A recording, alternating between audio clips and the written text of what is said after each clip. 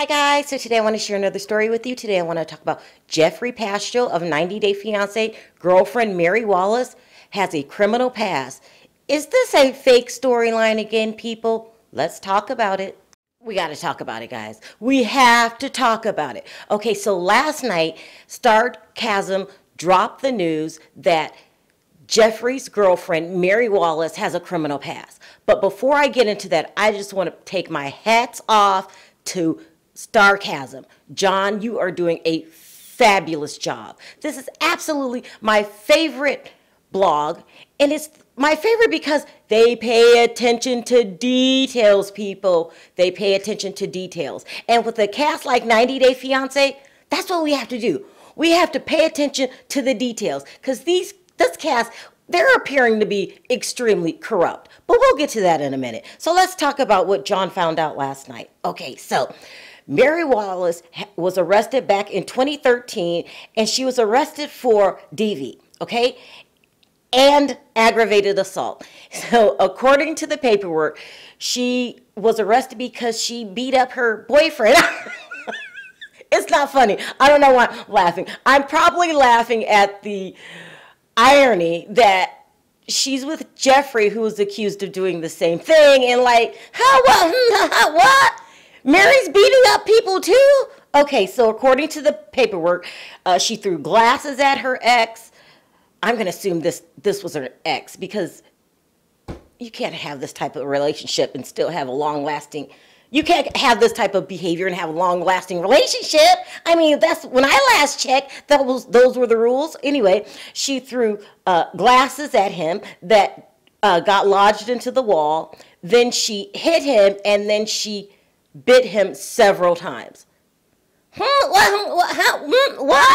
I mean, really? Mary's beating up people too? What's going to happen when this couple gets into an argument?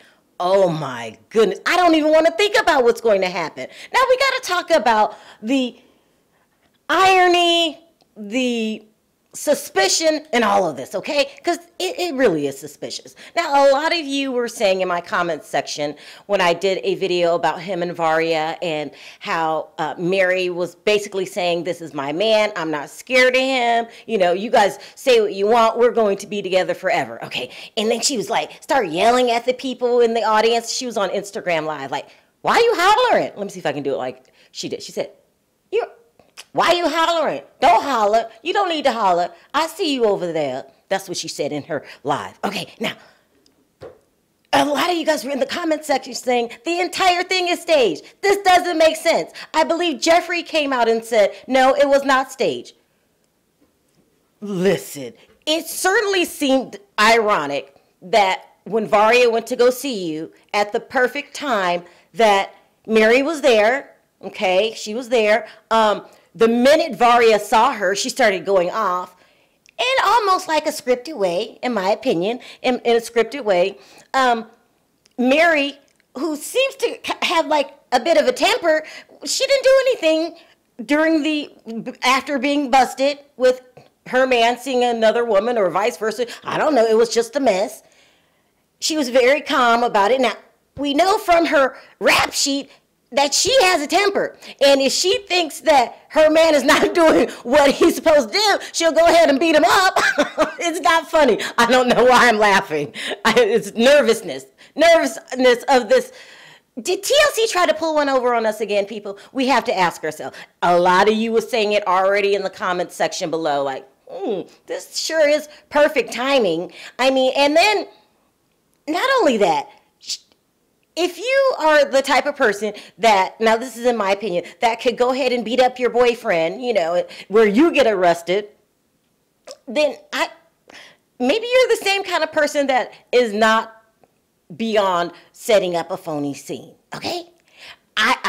Listen, compared to what you guys were thinking, like this timing is absolutely too perfect for Varia to show up. Between that and all of the foolery that's been going around behind the scenes on the cast of 90 Day Fiance, I would say this was staged. Look, I just said it there. It was staged, in my opinion. Listen, we're dealing with a cast who a lot of them have rap sheets.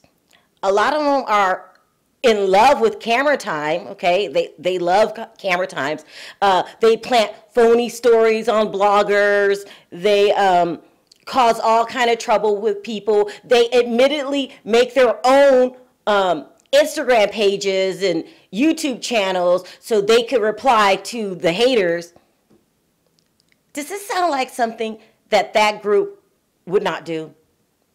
And in my opinion, the leader of the pack is Tom. It's not Geoffrey. I was going to say Geoffrey. The leader of the pack is Tom. Listen, this sounds so staged to me and so phony. Like TLC, you guys are slipping on your job. I don't think they had anything to do with it. Like Laura Jalali gave me an interview in which she said that Corey and Evelyn were staging their marriage, their relationship, that they had been married for years. They're not the only ones, people, to lie to the producers. I'm thinking that the producers were lied to. They got a camera-hungry bunch this time. And let's face it, the longer the show runs, the more clever people are going to get to be on television. I mean, it is what it is, people. That's why they're doing all this. They love camera time. I mean, think about it. Tom stole other people's photos from other people's Instagram account, including what they ate, what restaurants they went to, and then claimed it as his own because he wanted to be a jet setter. I mean, I don't make this stuff up, people. I couldn't make it up if I tried, okay? I mean, it's just ridiculous. I mean, oh, God. And then the person who had this scene, we all have to admit, go back and look at the tape. Geoffrey was loving every single minute of it, people. And not only did he love every single minute of it, he did a pub tour, okay? He went around interviewing left and right, saying, no, this isn't made up. This is really real. This is really, really real. Really? I mean, okay, Geoffrey, if you say so. Now, just because I know that this is a phony scene, this does not mean I'm never going to watch 90 Day Fiance again. I mean, it is kind of turning into the Jerry Springer show, but I still like the show a lot. I love the show. But I will make a public plea, okay? Because I'm going to assume that you guys feel the same way that I do. I'm going to make a public plea to the producers. The next time you guys find someone that is falling in love with fame, stop giving them camera time, okay? We need to just phase those people out and keep it real, okay? Because they are wasting our time. They are wasting our time, and even bigger than that, they are getting on our damn nerves, people, okay? They're popping up everywhere with these phony stories. This is your job, TLC. I'm making it your job to, once you find out that someone has lied to you, we are going to casually, easily phase them out, okay? Just fade to black, okay? That's what we're going to do. At least that's what I think they should do. But as I say in every video, we all have our different opinions, and that just happens to be mine. So we got a lot, okay, people, a lot to talk about in the comment section.